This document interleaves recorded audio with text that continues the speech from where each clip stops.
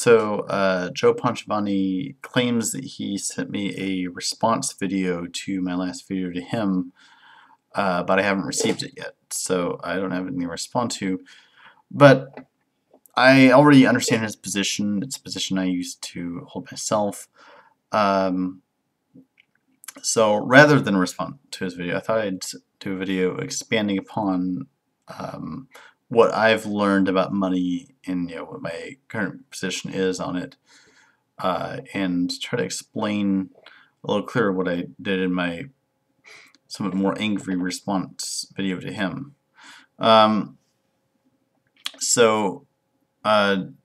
Jotin has been critiquing modern monetary theory, which I've talked about before, from basically a false position. He kind of critiques it as though it was a purely normative position, rather than what it really is, which is a description of how our money system actually does work. And there are prescriptive ideas which follow from that for modern monetary theorists, but is primarily what they're dealing with is a description, a map of how our money system works. So what the debt-free money people like Joe are doing is really living in an alternate universe with a completely twisted view of how money works. And as a result of that, the recommendations are all confused as well. So I thought I'd maybe give a little primer on how money came about, and the difference between money and credit, and how modern monetary theory explains them, and how a more radical critique and look at them. So credit really precedes money by quite a bit. The first form of the economy in the really earliest hunter-gatherer societies is a gift economy. It's basically everyone looks out for one another. There's a system of mutual aid where I have the means to give you something, I give it to you, and I know that you'll look out for me the same. This is basically what Marx referred to as primitive communism, when he says that it's from each according to his ability to each according to his need. It's interesting to note this is basically a credit system. Credit comes from the Latin word credo, meaning I believe. It means I believe you'll look out for me just as I'm looking out for you. Now, credit, properly speaking, is a gift economy plus a unit of account, meaning that rather than sort of a general idea of us giving back to one another, there's a specific way of keeping track of just how much you owe me, or how much I'm owed, how much I owe others. The unit of account would generally be like something like cattle. I owe you 1 cattle, or you owe me 1.5 cattle. But the point is, the exchange doesn't necessarily involve cattle, like actual physical cattle. It'd be other things valued in terms of cattle. So that's how a unit of account works. It's just a measurement by which other things are measured. That usually comes about often through means of restitution, like you've harmed me, so you owe me this amount of whatever the unit of account is. And so that's sort of the beginning of credit. And in modern monetary theory, they refer to credit as horizontal money, because it's all accounts sum to zero, all accounting entries sum to zero with credits and debits combined. So money comes later. Money comes with the rise of the state, and it's especially with taxes, and maybe this is a bit of a stretch, because before taxes there was tribute, where an empire would conquer another place and demand tribute in terms of gold or whatever resources they had, and then from that they would mint coins. But I mean, essentially, it still became something valuable with which to trade with the conquered territories, so that they always had incentive to give, and the citizens of the empire would have something to trade. Um, but basically, the premise behind the whole MMT status, the taxes drive money theory, is that if you owe something in taxes, it becomes valuable not just for you to collect it to pay taxes, but you can exchange it with other people who owe taxes. So even if you don't personally have a tax burden, you other people who do have a tax burden will have things to exchange for that which is owed in taxes. So it's by imposition of taxation that the state creates money as we know it, and this is called vertical money by modern monetary theorists.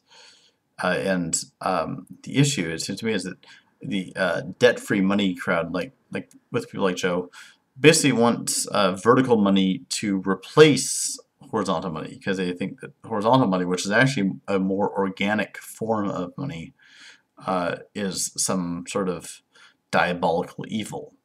And I want to say that the state is in fact a unnecessary evil in our society.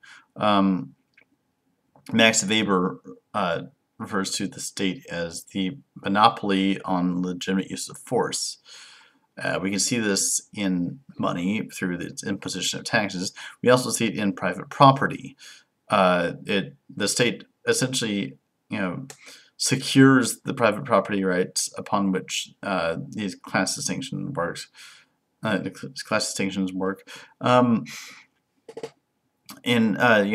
The state also involves a separate political class. That is what separates the state from government. The state means that there is a separate class which rules over the other people, and this is a fundamental challenge to the view of people like Joe, who see the state as the people. See, the state basically exists to secure existing class relations. It creates an elite class with vested interest in perpetuating the status quo, including the state. So it is not and cannot be the people. It is not democratic either, because democracy, in order to actually be democracy, is direct. Representative democracy is a contradiction in terms. That is why the founders of this country call it a republic, because they knew that democracy was direct. And it's interesting that in spite of all that, the word democracy still has such enduring appeal, because people, I think, have an intuitive sense that there is something wrong when the people don't directly rule. So I want to talk a little about banking. Now, my defense of credit might be misconstrued as a defense of the banks. It is not. The issue with banks is they have the legal monopoly on credit, thanks to the state, which allows for a kind of artificial scarcity, which allows them to seek profit in the form of interest. And so, the thing with the debt, there's a fundamental difference between a society which is mutually indebted to one another, which is the state of a gift economy, versus one in which there is one class which is indebted to another class, which is what we find under conditions of capitalism. And one thing that leads to that position is the phenomenon of interest. Now, as I've explained in previous videos, the whole problem of interest in terms of interest is not the cause of capitalism's drive toward infinite growth. That is actually a result of the competitive forces of capitalism and its tendency toward creative destruction. But what interest does result from is an artificial scarcity of capital, which in turn is made scarce by land monopoly. So essentially the power of the banks and the power of the capitalists is rooted in private property, which in turn is secured by the state. So, and that is why I'm an anti-statist, an anarchist, in other words. So let me talk about mutual credit, which is what I've been advocating. So the thing with mutual credit is it is a credit system without interest. In the initial phases, it may have some sort of monthly fee in order to keep up maintenance costs, but the point is there is no compound interest. There's no increasing interest for people who are late. It is basically a formalization of the from each according to its ability, each according to its need principle. And it's non-scarcity based in the sense that with regular money, if I don't have enough money, then a purchase cannot be made. Whereas with this system, I can make the purchase and then work it off later. And of course, if a person has a great work history of working off their debts, then that can increase their credit rating and allow for a greater a greater ability to take things on credit.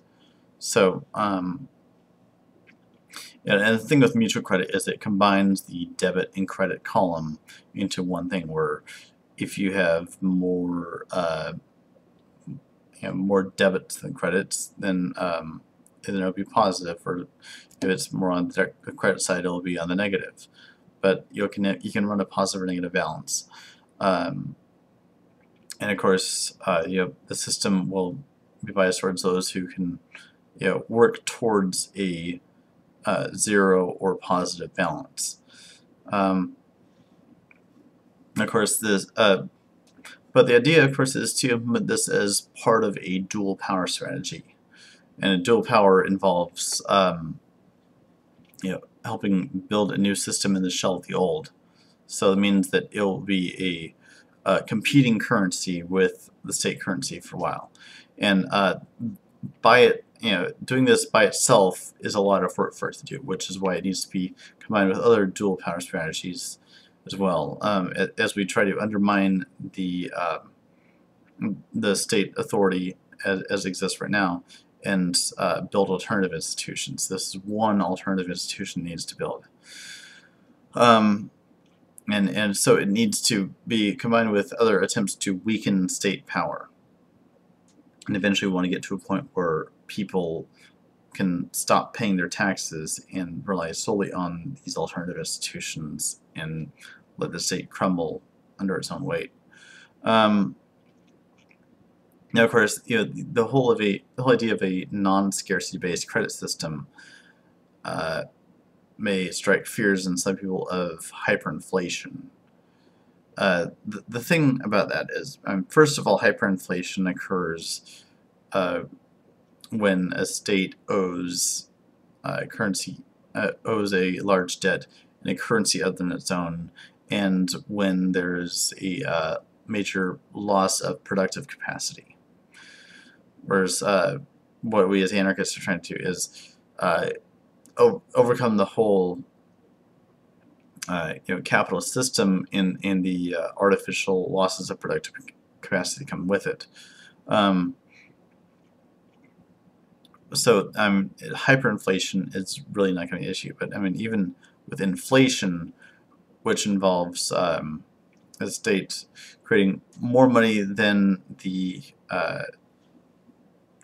net desired savings rate, when there is, it would actually eliminate savings as we know it, because it would instead be a system of mutual credit. So that issue would overcome. And plus, hyperinflation, whereas even if you take the whole too much money chasing too few goods argument, you have to take into account the fact that we would be going after private property, and that would take care of the too few goods category. The point is, it would help produce a surplus of goods, or not a surplus, but we would overcome the scarcity of capital, the scarcity of goods, so that there would be an increase in production in the right directions that would overcome any inflationary tendency of the easier credit that would result. So, and of course, I mean, there are some anarchists, particularly the anarcho-communist kind, who advocate, the elimination of all forms of currency or credit altogether, and simply have a gift economy. What's important to understand is that mutual aid or gift economy basically has the same form as credit. Mutual credit is a system of credit that could exist alongside other forms of mutual aid. And it would be there for any form of mutual aid that requires the kind of precision of an exact unit of account. There could be other kinds of mutual aid which don't require such precision, and it's just simply people helping each other out. And the point is, without a tax burden, people could decide for themselves which exchanges they need that kind of exactitude for, and which ones are simply worth just helping each other out without any kind of formal credit system to get in the way. So it's flexible to society's needs. And of course, I mean, if it proves to be unnecessary altogether, it can just, that's fine too. But it can exist to the extent that we need any kind of credit system, any kind of price system. It can be there for people in a way that is not exploitative or coercive or any other, or any of the things that the current monetary system is, and can instead allow for a more cooperative economy and a more cooperative society, and help bring about the kind of non-hierarchical society that us anarchists advocate. So I guess that's it for now. Peace.